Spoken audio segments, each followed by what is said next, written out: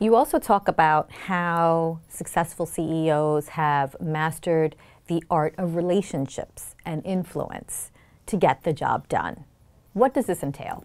Well, the first thing that surprised us is, when you think about CEOs who are really great at managing relationships, you often think of this charismatic extrovert that just, at the drop of the hat gets crowds to follow them. What we did is we looked behind the scenes at what really enabled CEOs to be effective at relationship management, and we found actually it's not inspired charisma as much as it's deliberate routines. And it's not so much about them being charismatic on stage, but it's actually much more about them understanding their audience. And what was really cool about that is that, we can affect whether we're introverts or extroverts.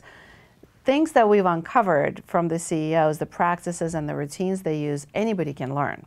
And so we were really excited about that. To give you one example, actually, something that's really simple that anybody can do, and you'd never think of that as a good kind of relationship or career hack, is we all think about mentorship as being really important. And we all think about, we need powerful mentors to help us advance in life, to help us give opportunities. When we looked at the CEO candidates, we actually found that the most successful candidates were not necessarily those who had powerful mentors themselves, although many did, but that's really a hard way to stand out.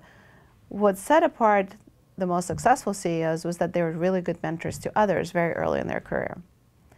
And so if you think about building relationships and being an effective influencer as all about understanding others, there's no better way and no cheaper, more accessible, and a great way to do that than actually seeking out others to mentor as a way to build your CEO skills. So we thought that was surprising, because that's typically, traditional career advice is all about you getting a mentor as opposed to you giving it to others.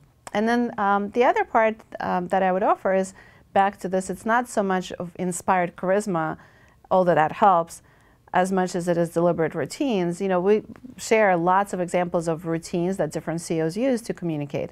One of them talks about anything I want to communicate, I say 7 times in 7 modalities, in 7 different ways. I may blog it, I may say it at a town hall, I may send it out in an email. But just realizing that relationships and followership is as much about the drumbeat of communication and just being prepared to do it repeatedly and relentlessly.